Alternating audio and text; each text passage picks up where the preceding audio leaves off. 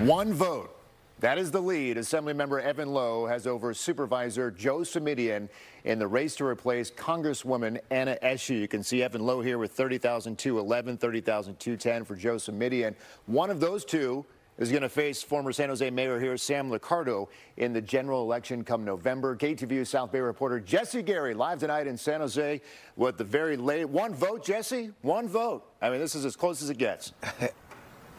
Well, or it could be a tie, Mike, and we'll talk about that in just a second. We have seen a tie in this county before, but for right now, one vote separating two men who are vying for second place in the 16th congressional district that stretches from Santa Clara and into San Mateo County. So they're collecting votes in both counties and having to tabulate. And as Mike said, one vote separating. We'll take a look at the numbers again. Sam Liccardo continues to be and is ensconced in first place with 21% of the vote and 38,432. Then Evan Low is now second with 30,211, and Joe Simitian is now second at 30,210, and that was flipped the other day.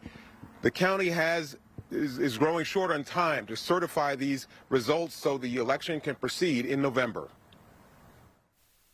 Wednesday, the seemingly endless counting of ballots from the March primary, continuing at the Santa Clara County Registrar of Voters. A slim margin separates Joe Simitian and Evan Low, with the second-place finisher advancing to the general election against Sam Liccardo in November. Have you ever seen a race this close before?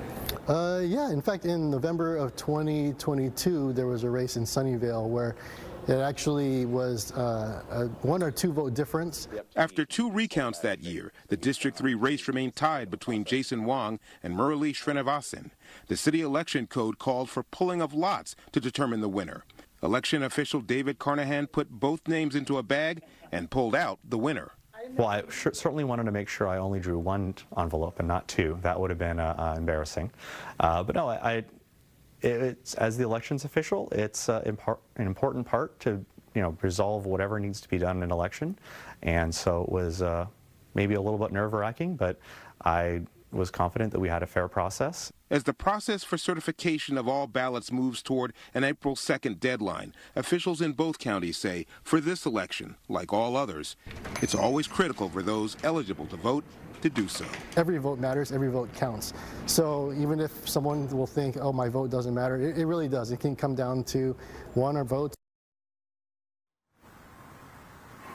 And once the votes are counted, then the ballots have to be certified by the California Secretary of State. And if there is a tie, as there was in Sunnyvale, then the tie would be broken by the California Secretary of State. And how would she do that? By drawing lots as they did in Sunnyvale. Again, right now, one vote separates Evan Low from Joe Simitian. That was the reverse just 24 hours ago. We'll have to see what the next 24 hours brings, but this is flip-flopping back and forth, and as in the Sunnyvale case, it's kind of the same thing, and then it ended in a tie. This could be headed for that as well. Yeah, we're live at the Registrar of Voters here in North. Oh, it's a razor-thin margin right now. I know, Jesse. Thank you. Can't get any thinner. No, it sure can't. All right, we do.